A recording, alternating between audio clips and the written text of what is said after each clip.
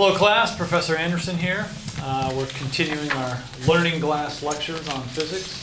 I'd like to talk to you about an idea in physics that is very important, very prevalent, and this is this idea of energy. So let me ask you guys first what you think about that word. So John, I am going to pick on you first. What do you think about when you hear that word energy? I think about potential energy that I've taken physics before, and kinetic energy, but potential energy, kinetic energy, how they can change from one to the next. Okay. So when you start talking about words like this, you might think, you know, what does it relate to in my everyday sort of life? And typically we use this word in regards to ourselves. I have a lot of energy today, or I'm drained of energy. So if I say that, if I say I have a lot of energy, what does that mean to you? That you're feeling upbeat, maybe. Okay. Maybe you're having a good day, feeling ambitious. Okay. Just good spirits. Ready to go, ready to do things, ready to move, right? If I have a lot of energy, I'm ready to go do things. I'm ready to get myself moving. And so this idea of movement is intimately entwined with this idea of energy. Where would I get the energy? If I say I've got a lot of energy today, where did I get that energy from? You probably had a big breakfast. Had food, right? Yeah. I have food. Maybe I have coffee that has caffeine in it, and it constricts my blood vessels, and that changes my awareness of my energy level. Where does the food come from? Comes from plants and cornfields and just a variety of different things from the earth. Okay. It has energy in it. If I eat it, I can take advantage of that energy, right? It has chemical potential energy in it. And when I eat it, I can release that energy and get myself moving. And you said it came from the fields, from the farms, right? Where did it get its energy from if it was, you know, a corn cob growing in the fields? Where did it get its energy from? Well, it had to grow, so had to get some sunlight, some water, probably planted in some good soil, that sort of thing. Okay. Sunlight, absolutely. Had to get water from the ground, had to get nutrients from the ground, but it also had to get carbon from the air, right? Plants take in carbon dioxide and turn it into polymer structures, carbon structures within them, okay? And this is all energy capture. So the idea with energy is just that. You're going to move energy from one location to another. It came from the sun, it went to the plants grew up, it went to me, I ate the plants, I have energy, I go run a race, and now I've expended that energy, okay? And when I expend that energy, it goes somewhere else. It goes into heat, it goes into friction, it goes into thermal energy. And so energy it's really interesting because energy can never be created or destroyed.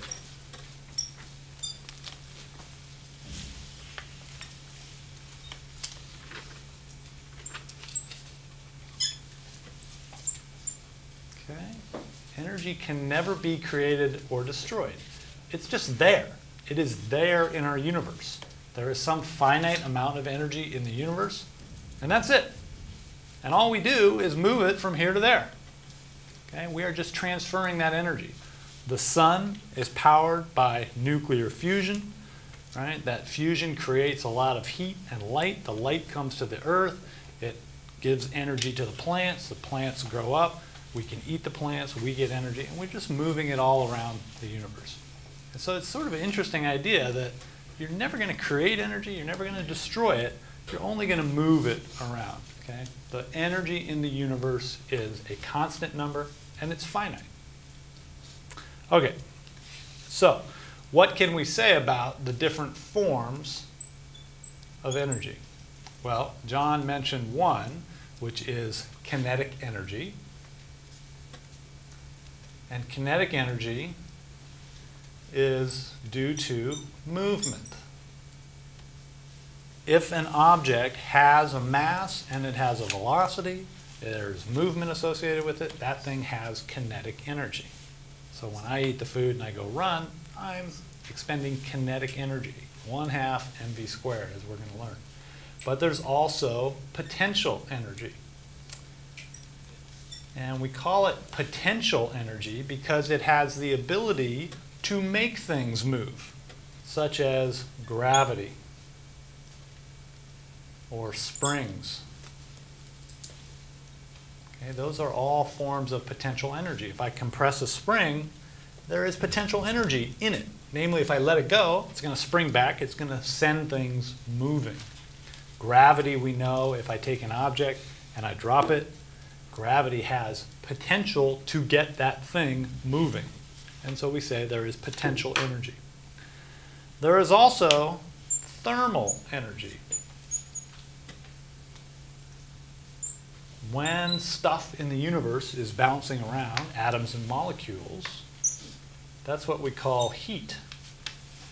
And how fast they move is determined by the temperature. Okay?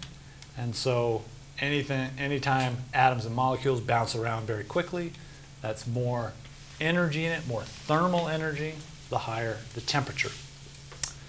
All right, let's take these now and put them into some mathematical terms.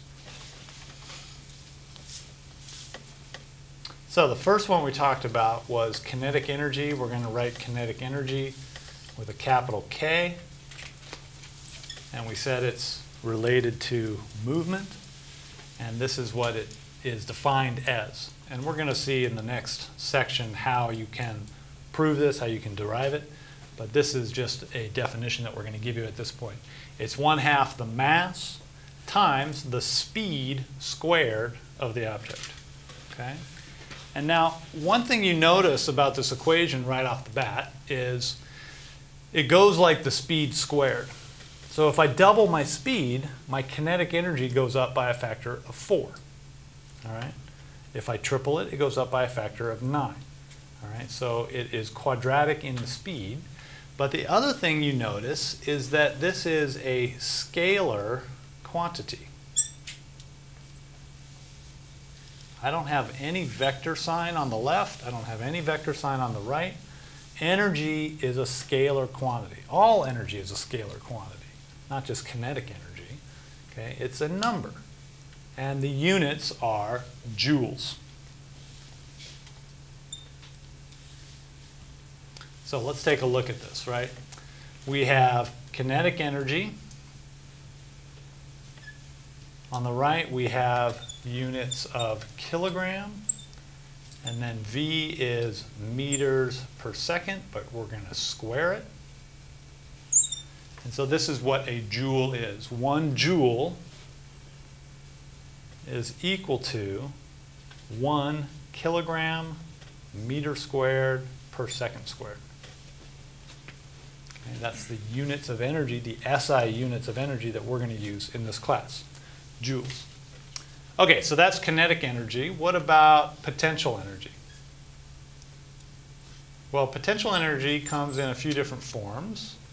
One of them is gravity. And gravity, potential energy, is mgh. The higher you go above the surface of the Earth, the more potential energy you have.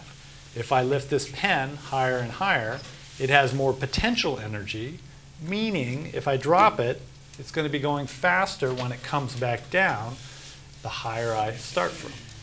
Okay? But we also have springs. We'll write those with a use of S. And this is 1/2 kx squared. K is the spring constant. So it is determined by the size of the spring. X is how far you compress it or stretch it from its equilibrium length. So this one is also quadratic in this variable x. If I stretch it twice as far, I put 4 times the amount of energy into its potential energy. Okay, those are some definitions, and we can now think about what happens in different situations, and we're going to take advantage of these definitions.